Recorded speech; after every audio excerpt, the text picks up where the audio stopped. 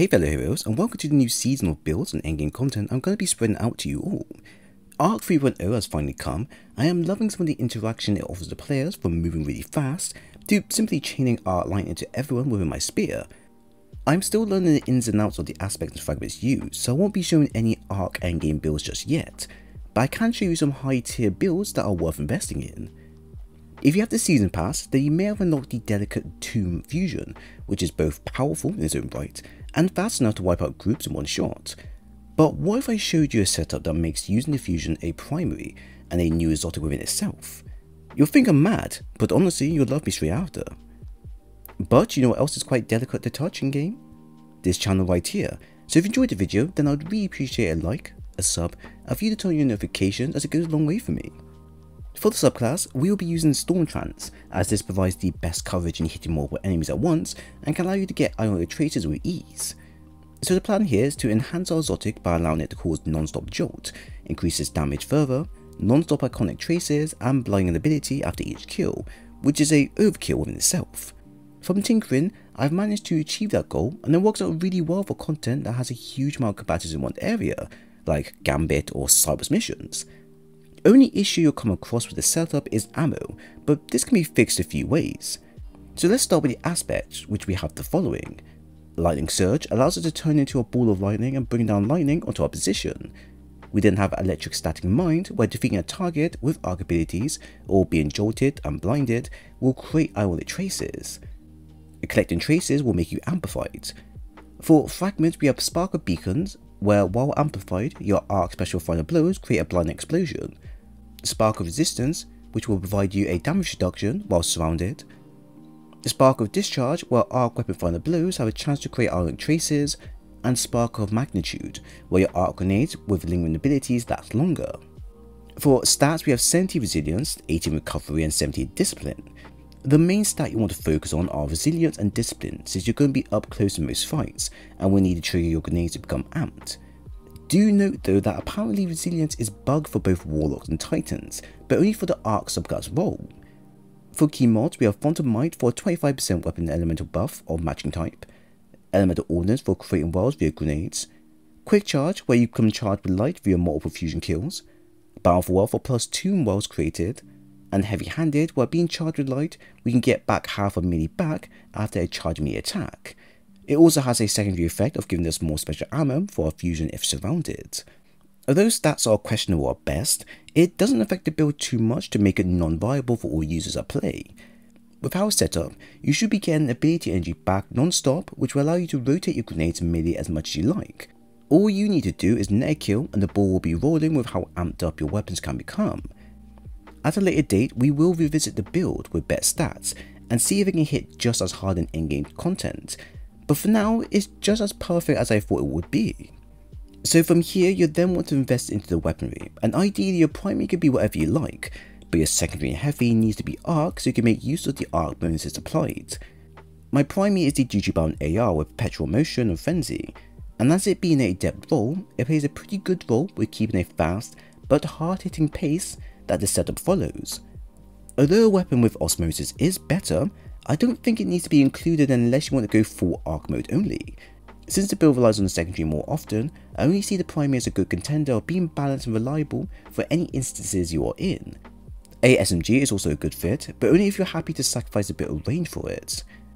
For our secondary, we have the delicate Tomb Fusion, which is the brand new fusion for the season and works a bit different to what we are familiar with. So the weapon can be fired vertically and horizontally, which is good as it allows users to accurately fire from the hip with little loss doing so.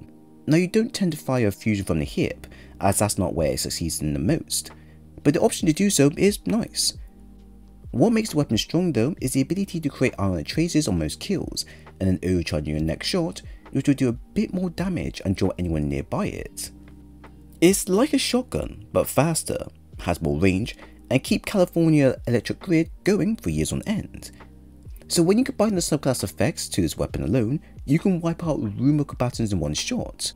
We also have the Rain of Fire exotic for the 20% radiant buff for fusion, and it honestly feels like we are using a mini Legend of Accuracy with how hard hitting it is. For heavy, I then have the Hot Head rocket launcher with tracking and explosive light, And this is a great weapon to pack with this arc build, as you'll be producing a pure heavy DPS in single shots. You can nuke ultras with this if you're fully amped up, but at the same time I found that the arc heavy machine gun can do wonders when everything for them aligns right. If you manage to get the chain of command machine gun last season, then you'll be in luck with how useful it can be. For newer folks, don't worry about what heavy to use, as this can be sorted at a later date. For stats, as mentioned before, we don't have a lot of pros and cons to the setup, but we need to have specific stats available to make the loadouts acceptable.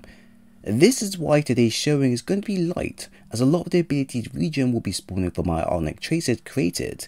So to start, resilience being at 70 is a good spot to start, so we can become more resistant while out in the field.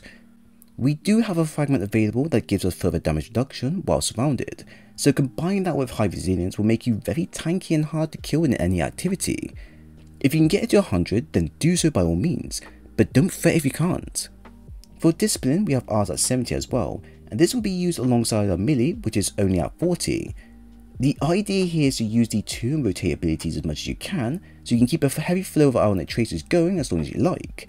When you add in elemental wells to the mix, the amount of energy you get back is enough to keep your melees going without the need of adding on more mods to do so. At the same time, with heavy-handed attached and outreach applied, we can get our melee back relatively fast as long as we hit its conditions. You can of course aim for 50 to 60 if you like, but I recommend you think this path through so it doesn't take away from key areas and stats that you really need to deal with first. We then lastly have recovery at 80, and to be honest, this stat doesn't need to be so high unless you plan to use your rifts a lot. In my case here, I tend to use this as much as possible, as some activities you are quite squishy. Leftover wise, we have Harmonic Siphon for creating orbs of power via magic elements, Fusion Rifle Ammo Finder for getting more ammo while having your fusion out, Fusion Rifle Scavenger for more ammo on pickup, and then we have Outreach where it reduces melee cooldown when collecting orb of power. Now as we've covered that, here is the list breaking this all down. For head we have Resilience, Fusion Rifle Ammo Finder, Harmonic Siphon and Might mod. Arm we have Resilience and Elemental Ordnance mod. Chest we have Minor Discipline, Thermal Shock Plating, Concussive Damner, Quick Charge mod. Leg we have Resilience, Fusion Rifle Scavenger mod and Battle of Well mod. Bond we have Minor Resilience, Outreach and Heavy Handed mod. So here's the result of trying out Arc 3.0 with the build. You get a weapon that can hit hard and chain arc electric to all targets multiple times to the point of blinding you.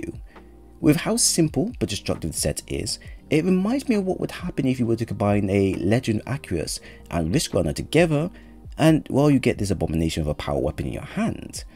And it's quite interesting how Arc 3.0 can enhance most arc weapons to do the same or similar level of damage with ease. You don't need to use just the following weapon as shown. Having a plug one with Reservoir Burst can offer you the near or similar same effect, but with differences being a perk, so I don't see you needing to use the following exotic to achieve your goals as well. The only difference here is that by using the following exotic, you get more Ionic traces to spawn, which will overall allow you to pop the Jolt effect more often. So does the build stack well in endgame content? Well, yes, but not by a lot. Trying out the new seasonal content on Master, for example, with my buddies, showed that even though I was under leveled, I was able to do quite a hefty amount of damage if all my shots landed. It being a fusion build and getting all the buffs going allowed me to mop up rooms within a few shots, and against ultras and majors we did good damage but not amazing. Still, I don't recommend you use it for endgame content just yet, until you get your stats more adjusted and are at a high level. We also have the issue with running out of ammo quickly, since using the weapon as a primary can drain you very fast. You can see that I have a lot of mods on to circumvent this issue, and it does help, but sometimes even that won't be enough to help you. The new fusion is wonderful at its job, and when combined with the following setup, it gives the users a quick rundown as to how the jolt mechanic will work. It's not perfect, but it gives you a basic understanding of it.